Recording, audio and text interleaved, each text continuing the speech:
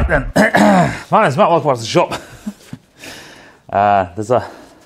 It's bright, so I don't know how this is going to come out. There's an awful lot of light, maybe it's too much light. I will literally review the footage, but I have a wireless microphone, so I am all wire free. And this is what I wanted to be doing for a long time. So I feel like I have to shout at the camera, but I don't because the sound is there and the camera's there. Right then, so this is something I've wanted to do for a long time, which is cut off a section of this place. But I've always wanted to do this. Back when I got the shed the first time round, after like the what do you call it? The Eon of Isaac. So, or the Saga of Isaac.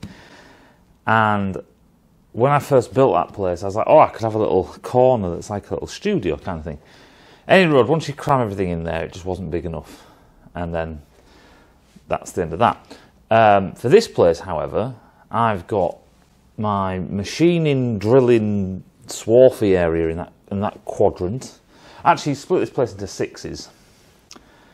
So there's that sixth there. Then in the other corner there is the dirty box. In this corner and this corner, because this is split into thirds, there's my whiteboard, TV, fridge, recreational, sit down, chill out bit, coffee table. In that corner is storage and the polythene box for spraying stuff. And in the centre here we have the bench running along the back, the lift, which I can move not only where it is now so it's facing front to back, but I can move it so it's going that way, which I actually like that idea. I can move it all the way around. So I'm going to kind of leave it like that. I'm looking at getting just a lock-up to put stuff like the R5 and the SV just in there so they're out of the way to open up even more room, just let me do stuff. Any road. And I get to have this bit, which is my own little box with storage underneath. The walls are going to be painted. The walls are going to be painted. I want a little micro, because I can't fit the blackboard here. It's too big, which is fine, because I'll leave it over there.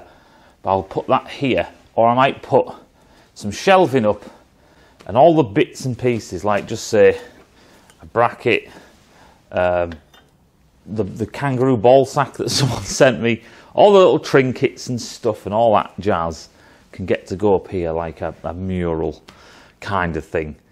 But in the meantime, I've got this desk where we can put the camera there and I can do stuff here. I can put the camera there, do stuff this way, put the camera where you are or where the bike lift is if the bike was lower. Put the camera there and have it that way on. I can fit, there's enough room around here, this was intentional, so I can stick the camera here and you look down at stuff. There's an eave up here, I can literally have the camera come off there. I've got some clip-on stuff so you can have the camera look down. I've got the lights, they're a bit blinding for me at the moment, but they've got levels on the like proper stand studio lamps, lights, things. So I've got all of the things that I need to do the videos that are like, you know, like the practical but theory. So when we're running an experiment, I can do it on this bench. Stuff like that. Now, getting back to all of it, the way I'm structuring everything now is that I'm working Monday to Friday on my business related stuff. 5 o'clock I stop, and then at 5 o'clock until about 7, 8 I get to mess around doing the channel stuff. On the weekends, Saturday, Sunday, I'm just going to stop doing all of that kind of stuff and just do something completely different. So I've got some modelling stuff I like getting on with, some more modelling stuff I like getting on with, and then this is going to be part of it, right? So this was an engine that Dave dropped off. Ooh, a bit of swath there.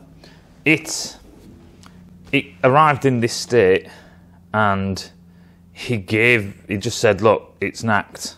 He raced this engine. We're going to have a quick peek inside, but my, in a sense, weekend project for this is to clean it all down, and then once it's all clean, take it all apart, and then recondition the things that need reconditioning. Nearly all of this, so this main block, the cylinders, the head, the cylinder, the rocker cover, valve cover, whatever you want, they are all, I think, oh no, they are all, apart from the rocker cover, they are all cast. They're all cast aluminum, but the sump, the clutch cover, I'm guessing that cover there, the magneto cover on this side, the water pump and the valve cover are all paint Cerakoted kind of thing. So I'm going to do exactly that. I'm going to Cerakote them back up, and then the whole point of this is that this engine is going to be a cutaway. So what I'm going to do is cut away half of the gearbox strategically so you can bolt it all back together so it all spins, cut away half of the cylinder banks, a quarter of the head so you can see everything, and obviously this end cylinder here, cut that away, cut away the valve cover where the timing tunnel is for the timing chain, cut away half of the oil pump, water pump, all of that stuff.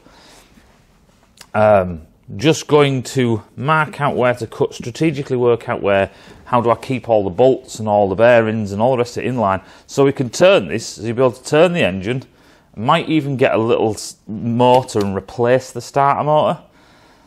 So literally just get an RC type of brushless motor and replace it. Even if it goes inside the body of it, try and disguise it. So basically you can flick a switch and the whole thing just turns at, like, really slow. Right, so really slow RPM, like, I don't know, 60 RPM or something, just so we can see the whole thing, and you can literally even flick it into gear and have it all move and change and stuff, that kind of thing. And then what I want to do is make a tiny bit of a tubular snazzy, and that'll be its own project, tubular snazzy little bloody stand for it, and then I want it just to sit there.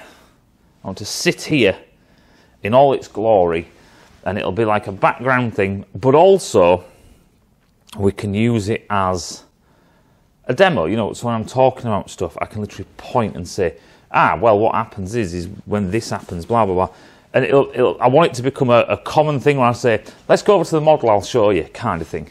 Now, obviously, it's not representative of every single model, but this is very similar, or this has in it nearly everything that every single bike engine has in it. It's quite a common thingy. The cover here has been scratched to death. He's gone down on it. And it's literally scratched the absolute crap out of it. But the engine is it's old and tipping over. It's old and it's old and done. As in, there is literally, it's not a viable option to get it up and running again. Because you spend all the money, right, revamping this, finding out what the problem is. I think it's got no clutch in it, so I have to source a clutch. I think it's got no clutch because I gave him the clutch out of it. Well, give him it back, let's put it that way. And so I need to source a second-hand clutch for it. That'll be an eBay master unless someone's got one or something. I'll probably work out something.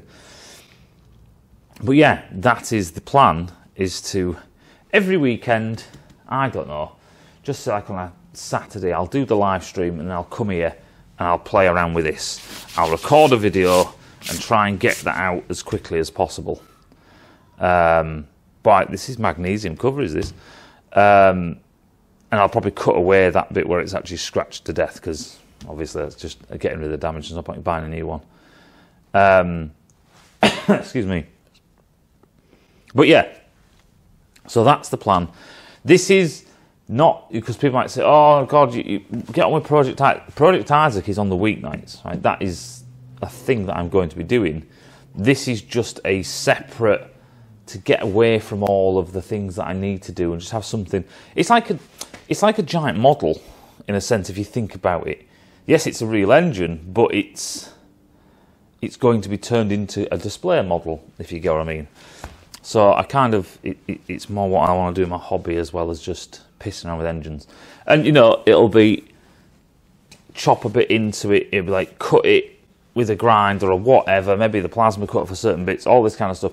Just get in there, cut the stuff. I've got the mill where I can just clean off edges if I need to, all that kind of jazz, and just make it all nice and straight and cut and all that, so you can see all the internals and blah, blah, blah, and then it'll be all good. So, this is also a tryout. I'm just trying this out with the lights. There might be too much. And it's just a tryout as well as publishing a video of what you guys think of the setup, of this little mini project, of the lights. God, Jesus Christ, they're far too bright. I might even just put them up and have them shining more down instead of at eye level shining my face. Because there's no point watching a video when someone's like this. Are you all right? Can you see what I'm saying? You know what I mean? Anyway, it's a learning curve because I've never actually got studio lighting. Maybe they needed a diffuser on them or a bloody whatever or something, or an umbrella or a reflector or something. I don't know. Tell me what you think. Oh, that makes sense. And I'll see you in a bit. And I hope the sound is absolutely fantastic. Please say the sound is fantastic. I've literally gone blind. Right then, so this is just a test. I might put this at the end of the video. This is just a test. So that's the lights with orange. So there's two sets of LEDs in these things. It's just as bloody bright though. But that's kind of warmer, and then we'll do the cooler one. Is that better? Is that better? I don't know what's better for my eyes. But that's the cooler light. So the one before is warmer. Number 1 is warmer, number 2 is cooler. In the description, whatever, not in the description, in the comments, Jesus Christ. You have to forgive me, I haven't been doing YouTube for like 4 months.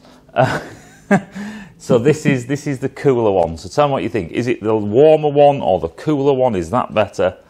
The shadows aren't as harsh as I thought they were going to be. They're a bit softer. But maybe I need to come at the sides instead of forward. Who knows? But yeah. It's just blinded me. It's just bloody blinded me. Oh, that makes sense.